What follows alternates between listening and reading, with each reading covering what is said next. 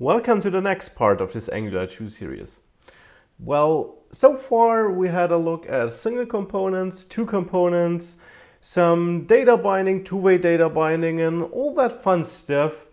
Now, what we actually did though was the data we fetched was just a variable within one of our components. Now, that's not very realistic, and especially if you're fetching data from, let's say, a server or something like this, you want to have your extra class, your extra file or part of your app which does that, so that it is also possible to share this data across several components. Now, for this purpose, and for all purposes where you want to share some functionality over many different components or parts of your app, Angular 2 has a concept called services. And we're gonna have a look at those services in this video. So let's get right to it. This is the state of the app where we last left. Get our list here where I can select items and edit them with two-way binding. And data is all packed into this property of the contact list component. Now, we will create a service for this, and I will actually create some new files for this video. First of all, let's define a contact class or an interface, because we don't even need a class. We just want to create a contract which defines a contact, so to say. So let's create a contact. Let's create a contact.ts file. And all this file has is an interface named contact, which describes what a contact is, how a contact object should look like. It should have a first name, which is a string, a last name, which is also a string, a phone number, which is a string, and an email, which is also a string.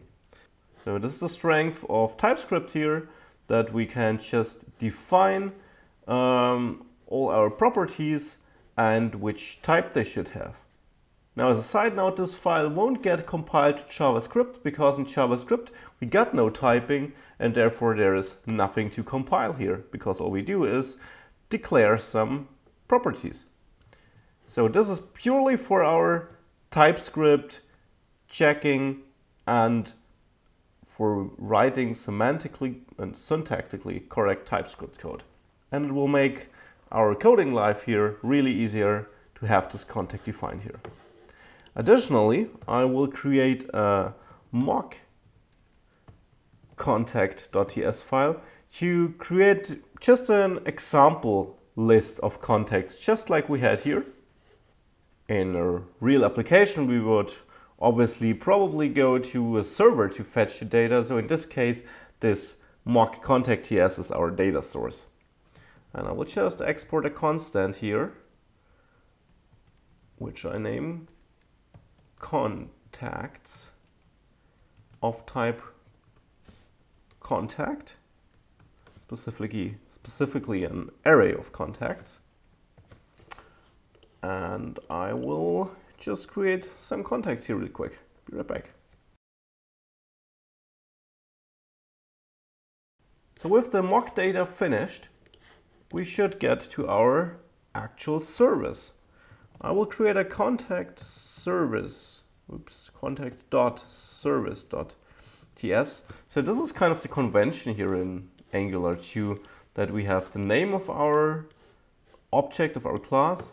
Then we have the description, if it is a component, a service, or whatever. And then obviously the TypeScript file ending. What we have to do in our service class here is, first we have to provide a decorator, injectable, which will tell Angular 2 that this class here is, well, injectable in other classes, for example, in other components, so that they can get an instance of this object. And I will export this class too, and it will be our contact service. And all this service has is a real simple method get contacts, where we'll use a promise to get the contacts. And please note that all my imports are automatically done by PHP Storm, so make sure that if you're following along, you're not missing those contacts here. Those imports here. Imports of the contacts. Good, so that's all we have in our service here, this method, which will return us this promise, which we will instantly resolve and get our contacts. Now, if you're not sure how promises work, you should look it up. I'm not going to go into detail in this video here, but it's a real handy thing, especially for things like fetching data in the service here, for example. So I'll save this. Back in our contact list, here is where we will have to somehow access the service to fill our contacts property here. So first of all, I made the service injectable, so we have to inject it here. Now, as we specified directives used by this component, we can also specify services, or generally, to be injected objects used by this component. We do this by adding another configuration, the provider's configuration, which also takes an array. And in here, we basically pass all objects which should be injected into this component. So we have our contacts service here. And import was automatically added. Now, where do we inject it? In the constructor. But we can only inject it in the constructor when we provide it here as a provider. So in the constructor, we will define a private variable contact service of type contact service. That's important so that Angular 2 will really do the injection and know which type of object we're expecting here.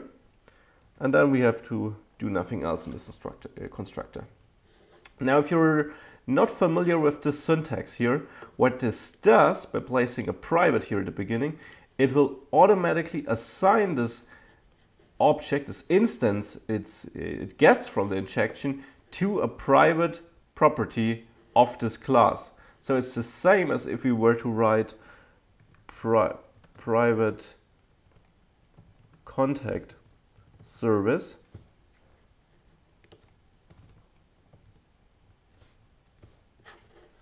and then just do this contact service equals contact service. That's exactly the same. It's just a shorter way. So now we got our contact service here, and we somehow then need to set our contacts here to the contacts we're getting through the service.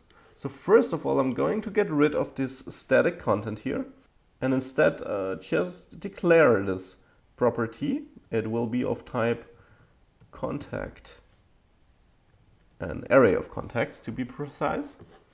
And then I will add a method here, get contacts, which will then access our contact service.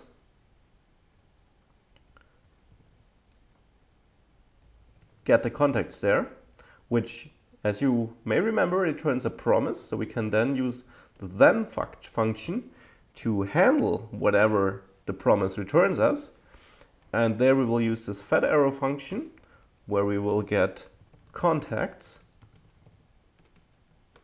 a contact array. And this we will store in our contacts property. Now, this method is currently never executed.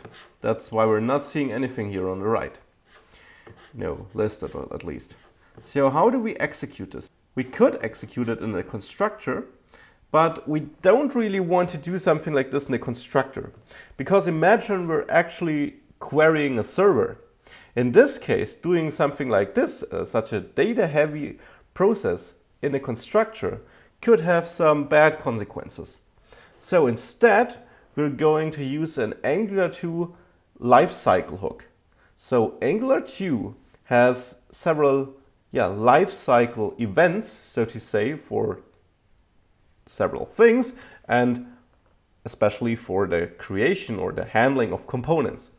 So when we define a component here, and when it gets loaded in the application, it will run through different stages of its lifecycle.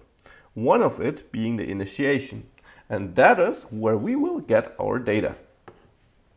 Now to do this, we will implement the onInit protocol, which again was added as an import here in the top. And now we have to actually implement the ng-onInit method. And here we will just call this get contacts method. Save this, and now you see we got our list of contacts here. We can click on them, and we can again edit them with two-way binding. And that's how easily services are to be implemented. And they are very useful, as I already stated. We can use the service we just created, not only in this component, but in any component we want. And that makes us really, really flexible and enables us to write dynamic, cool apps. See you in the next video. Bye.